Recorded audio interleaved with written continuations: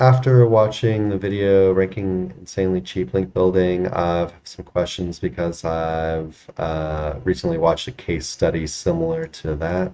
Okay, let's get this stuff off the screen. The site owner was after a specific keyword. He built an exact match domain, some clone site with some kind of TLD, started link building on clones with naked URLs and brand names keyword, then moved them to the main one. Not really sure if I understand the question, but it sounds like he's kind of like almost like a link rotator. Like all the links were pointing to one site, and then he just moved all the links to another website. Is that what you're saying, Nick?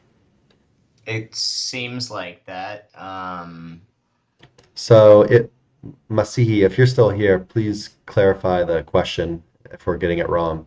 But if that's the case, people definitely do this, but the only time I've seen people do this is basically a lot of like casino gambling guys do this.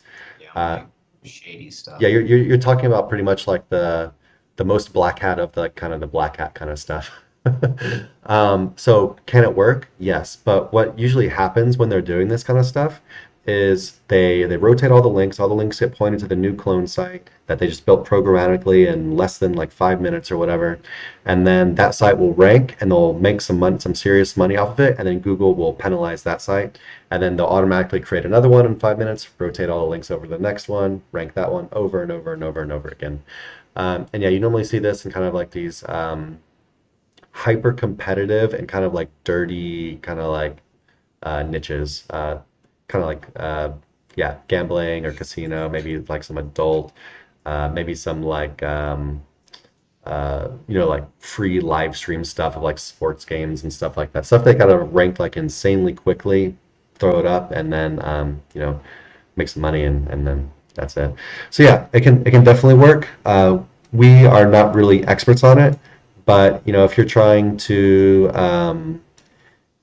build like a brand for like the long haul, if you're trying to make a site that doesn't get penalized and you don't want to start over, over and over again, then it's not something we can recommend at all. Definitely stay far away from it. What do you got, Nick?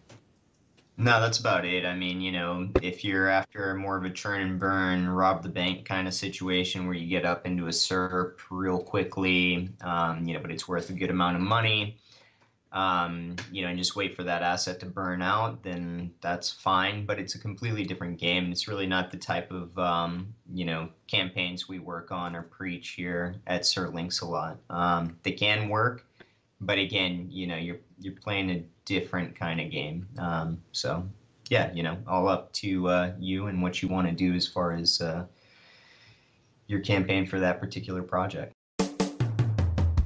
Hey everyone, thanks for watching. Be sure to check the links below for more info on this topic, as well as other cool stuff like SEO case studies, our Facebook community, and our link building services. And like always, please like, comment, and subscribe if you enjoyed the video.